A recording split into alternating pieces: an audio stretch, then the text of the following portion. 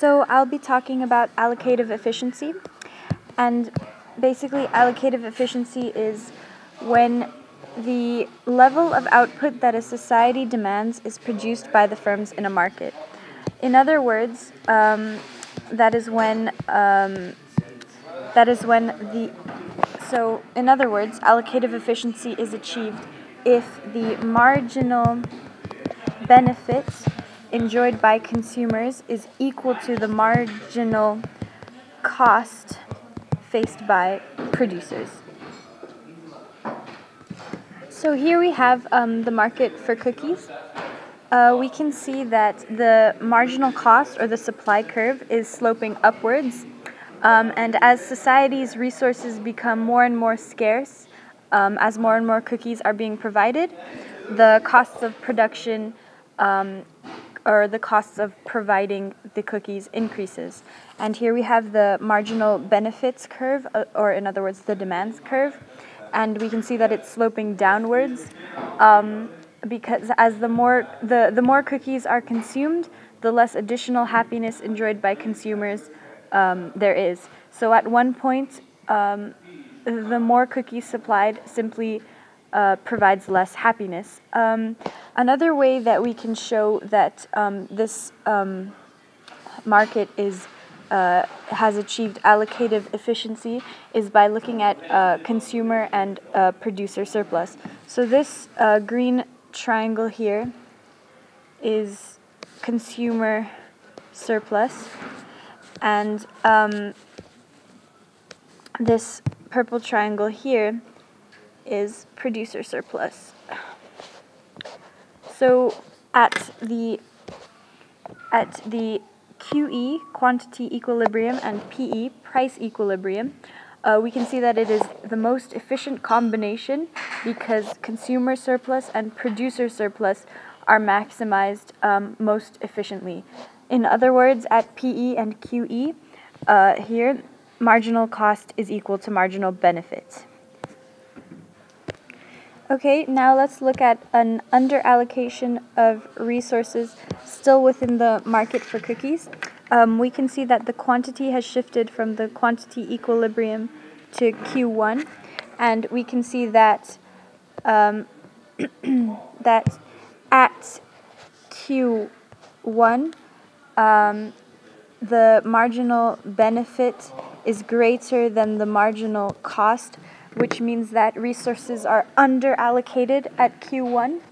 Another way we can show this is by looking at the reduction in consumer surplus, demonstrated here. And the market is inefficient because the increase in producer surplus comes at an expense of consumers who enjoy a smaller area of consumer surplus. Also, we can tell that resources are underallocated because there's an area of welfare that is lost, or deadweight loss here. Society would be better off with more resources allocated to producing cookies. So we have a welfare loss because of the disequilibrium. So possible reasons for the shift in quantity. For example, let's say that the market for cookies, I'm selling cookies in my neighborhood, and I sell it at $10. But and perhaps I only have a couple. I have this demand for it. So that would mean that I would have a surplus of cookies because perhaps only one or two people would buy cookies at the price of $10. This would encourage other firms to jump into the market and then sell it perhaps at $8 or, $7 until maybe it's at $5, where we come back to a market equilibrium, and therefore we regain the allocative efficiency, and there will be no deadweight loss, there will be no welfare loss to society. it is important to realize that at at at it's important to realize that for an over allocation of resources, the the quantity would shift the other way, and if this would happen, there would marginal cost would be greater than marginal benefit, as opposed to the other way in under allocation of resources here. So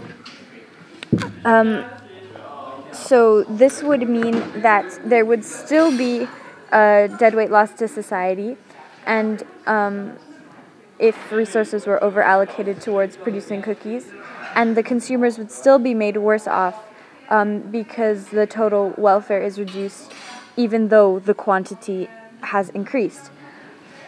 So there would be too many cookies being provided, and that is why the marginal cost is high.